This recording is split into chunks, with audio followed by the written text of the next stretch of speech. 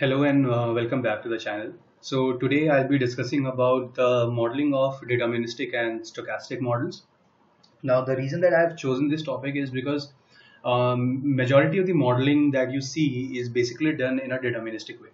Now the issue with a deterministic model is that it doesn't actually predict a stochastic, it doesn't actually predict a realistic model, so to say. So it doesn't actually give you it won't give you the realistic results that you actually want to obtain. It will give you an idealistic result that the model assumes that this might happen at the optimum conditions provided.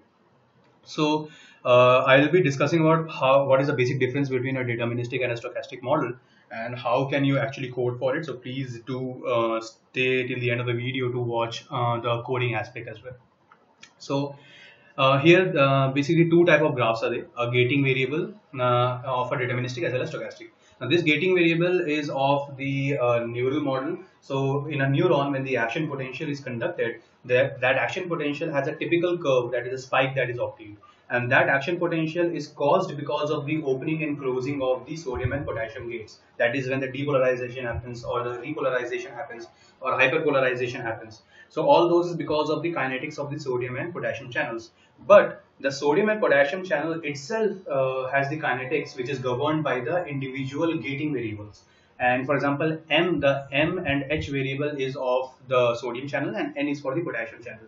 And these are still defined by a certain set of differential equations. So here we can see this is a gating variable that is being obtained. Now here, considering this particular curve, you see it's a very smoothened curve, that you won't see much deviations in this curve that is being obtained. It's a very smooth curve. So the basic definition of a deterministic model is that, let's say for example, consider this: there are 40 students in a class, and I ask them to add 2 plus 2 and give me the results, right? So everyone will give me 40, and so everyone will give me sorry, not 40 so everyone will give me the result of 4, right?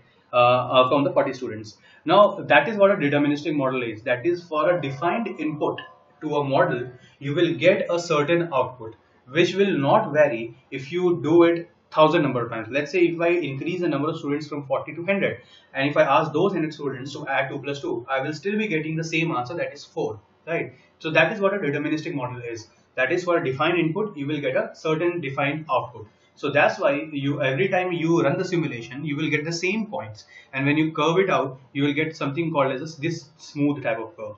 But that doesn't happen in a stochastic model. What happens in a stochastic model is, now let's say you have to assume it in a realistic way. So what we do is that, let's say in a class of 40 students, some of them will be good at maths, some of them might not be good at maths, and some of them will be in between those two categories.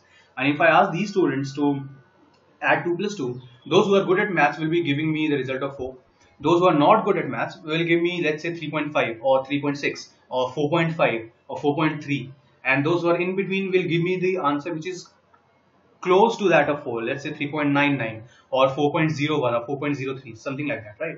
So we see that for a defined input, that is, the input was constant or common for everyone, that is 2 plus 2, but the output that we obtained was different. It was not the same, because we have to consider the real situation, real scenario as well. And that is what happens in a stochastic model. That is, the pattern is almost same. So if you look at the curve of this, so let's look at this blue curve, that is for M subunit. So here you see the pattern is almost the same, but the curve is not smooth. There is variability inside that, and this variability is also known in terms of computational system. We call it as noise, or more commonly as Gaussian noises, which are there in the system, which causes the stochasticity to arise. So that's why we can say that deterministic model is more of an idealistic model. That it will provide you an ideal scenario of what the output might be at optimum conditions. But a stochastic model will provide you a realistic model, and we can predict how our model is behaving, or how accurate our model is, by looking at the pattern. So if we look at the pattern here, and if we see that our stochastic model is behaving almost as that of the deterministic model, or as close as that of deterministic model, then we can say that our stochastic model is pretty much accurate, because it is giving me the output that is considered to be obtained when in optimum conditions are given. So that's how you actually contemplate your stochastic model and modeling. Now there are various kind of algorithms that people use to simulate their model. For example, there is Euler integration method, or RK method, or stochastic simulation algorithm. But a major algorithm for a stochastic model is known as what is known as a Gillespie algorithm. So Gillespie algorithm, so I won't be defining the algorithm here. If you guys want, I can do a different video for that. I'll just be defining the steps that are involved in using a Gillespie algorithm. So the very first step is to select any random number. So we select two random numbers, and the reason to select two random number is because this Gillespie algorithm is based on a probabilistic model. So and total stochastic model is actually based on a probabilistic model. So what we do in Gillespie algorithm is that we actually predict which reaction will happen at a certain interval of time. So what happens in a deterministic model is that when you simulate your model for, let's say, 100 milliseconds, the model runs for 100 milliseconds, it stores the value, and then it will give you the final output. But what happens in Gillespie algorithm is that if you simulate your model for 100 milliseconds, the model will store the value for every millisecond. Like when the simulation starts off at 1 millisecond, it will store the value, it will update the time, and then it will go to the next step, that is 2 milliseconds. It will again store the value, update the time, go to the next step, and it will provide you the answer at each and every millisecond. So that's why it's more accurate in that sense, but computationally a bit slow because it involves much time to record the answers. So what we do is that we select any two random variable numbers, and the probability being that we select the first random number is that we select a uniform distribution, let's say from 0 to 1, and we select any random number, let's say 0.5, right? And we define a set of propensity. So what is propensity? Propensity is nothing but, let's say there is a two system model. A is getting converted to B with a particular reaction constant K. So the reaction constant multiplied by the substrate concentration is known as the propensity, right? So what we do is that we define propensity here, we write it as A0, and we calculate tau, that is a time, according to this formula, and then we update the time, and then we select the reaction. So how do we select the reaction? Is that we select a uniform distribution of, say, 0 and 1, and we select any random number, let's say 0.5, and we find the probability that if my propensity is less than, and then we select another random number, that is R2, and we multiply it with that of the propensity, total propensity A0, and I predict that if my second random variable number is less than the multiplied probability, then my substrate will be decreasing by 1 and my product will be increasing by 1. So here two options can happen. If my second random number is less than the total propensity, then the reaction will proceed into forward direction, and in that sense the X will decrease by 1 and Y will increase by 1. But in the other case, X will increase by 1 or Y will decrease by 1, and then ultimately we calculate the time, and then we update the system, and we repeat the same steps again and again until the time is until the T. So let's say if I run my simulation for 100 milliseconds, so until the simulation time exceeds 100 millisecond, then the system will automatically break out of it. So if it goes, it will go to 100 millisecond, and once it goes to 101 millisecond, my conditions were for 100 millisecond, so model will break out of the system and I will get the final output. So let's consider a very simple chemical reaction from A, that is A is getting converted to B with a reaction constant of 0.1, and my initial conditions are Na is 100 and population of molecule of A is 100 and population of B is 0. So I'll show you how to actually code for it. So I'll start off with my Jupyter notebook, and last time I used Google Collaborator, but that was like if you have internet access you can use that, but if you don't have any internet access you can use the Jupyter notebook to simulate. So I'll do it in two ways, first Odient and then is the stochastic model. So Odient, import numpy as np. I'll be doing it in the same way as I did in the last video. Then for plotting purpose, import matplotlib.pyplot as plt, and from scipy.integrate import Odient. Give the initial value, initial population of molecule A is 100, B is 0, and the reaction constant is 0.1. Then we define our function that is reaction, and give two inputs y and t. We define an array np dot zeros 2, and then we have to also define the input, the population in the arrays, that is Na will be the 0th element of y array and nb will be the first element of y array. Then the differential equation dy0 will be equal to negative k times Na. So this k times Na is basically a propensity, and negative because the population, because it's a uni-molecular reaction, so number of A will decrease as the reaction proceeds in forward direction, and dy1 will be equal to k times Na, and I will return my dy. I will simulate it for, let's say, np dot arrange 0.0 to 100 milliseconds with time step of 0.01, and give the initial value as Na and Nb, and I will solving it. Odient in my model, that is reaction, y0 initial values and time t, then I will plot it, plt.plot t and 0. Let's give it a color of red and let's label it as A.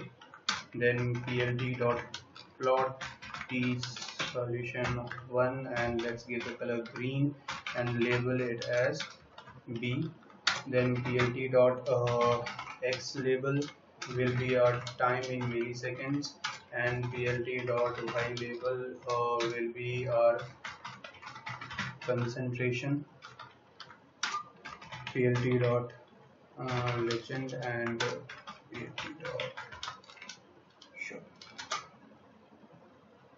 So whenever you run your Jupyter system, the first time it runs, it will give you a figure size. So if this counts, that means your output is there. But the first time it runs, it don't actually give you the output. So you have to run it again to get the curve. So here you see, as the time proceeds in forward direction, the number of molecules of A decreases because we started off with red is A and green is B. So we started off with A as 100 molecule and we started off B with 0 molecule. So because it's a uni-molecular system, so as the time progresses further, the number of molecules of A is decreasing with respect to time and number of molecules of B is increasing with respect to time. And there will come a time when the number of molecules will be 0 and number of molecules of B will be 100. So like all the substrates are getting converted into product. Now if you look at the curve, so it's a pretty smooth curve, right? There's no variability in it as compared to that of the stochastic model because it's a deterministic model. Now let's do a stochastic version of this one and see how the graph comes. So import numpy as np, import and import matplotlib.pyplot as plt.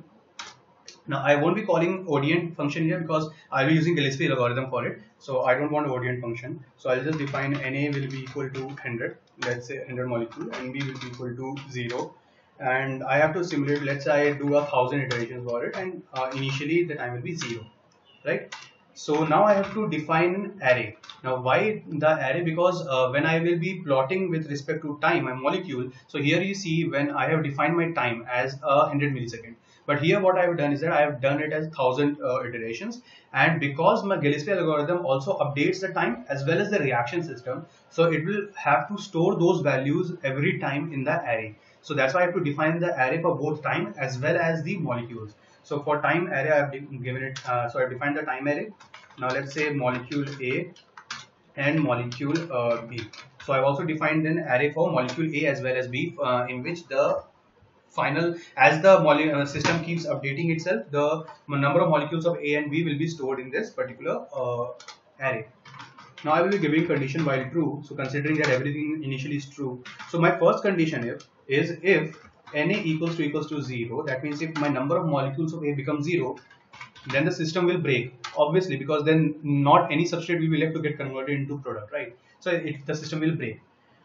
So this is my first condition. Now I will be defining my reaction constant, that is 0.1, and now I will define my propensity. So let's say I give the propensity value as W, and it will be K times Na, that is the propensity, right?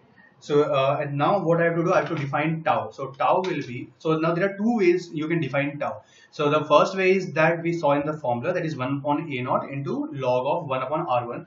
Otherwise, when you solve that particular equation, you can actually derive a mathematical definition for it, and you can say that it, and when you differentiate and when you solve the differential equation, you will get something like np.log np.random.uniform 0, 1. So now sometimes people update this particular step. They can either use a random number, but I'm using a uniform number because actually what we do is that we select a uniform number from 0 to 1 and then we select a random number in between that. So n minus np.log np.random.uniform 0, 1 divided by my propensity, that is W, and then I will update my time. So time will be equal to t equals to plus equals to tau. So this plus equals to means that t is equal to t plus tau, and that's why we write it in the short form as plus equals to tau, right? And then we select our second random number, that is R will be equal to np.random.random, and we multiply it with my propensity. And now I will be giving my condition that if my R is less than W, the number of molecules of A will decrease by 1 and number of molecules of B will increase by 1. So Na minus equals to 1 is Na is equal to Na minus 1. and NB plus equals to 1 is NB equals to NB plus 1. So that is how we write. Now this is where my step is complete. Now I have to append my time. Now I have to store the values of time as well, right? So time dot append t. So what it will do is that it will append function actually adds the value. So whatever t is now here with me, it will add the value in it, and then it will repeat the same step again. And similarly, I will also update my molecule. So molecule underscore a dot append will be Na, because whatever the value of Na will be there, it will store in the value, array of molecule A, and molecule underscore b dot append will be Nb. So whatever value of Nb will be there, number of molecules of B, it will get stored in molecule B. And then I have to give my second condition, that if my T is more than T, that is if my simulation time is more than the given condition, then the system will break, right? So this is where my solution has been done. Now I have to plot it. So plt.plot time molecule underscore A, let's give it a red color and let's label it as A. Similarly, plt.plot time molecule underscore B, and let's give it a green color and label it as B. plt.x label will be our time in milliseconds. plt.y label will be our concentration. plt.legend and plt. So you see, we get the same curve, but this time a bit of stochasticity is involved in it. You see the curve is not as smooth as it was before. So this is how you actually do the stochasticity or make the model become a more realistic version of it.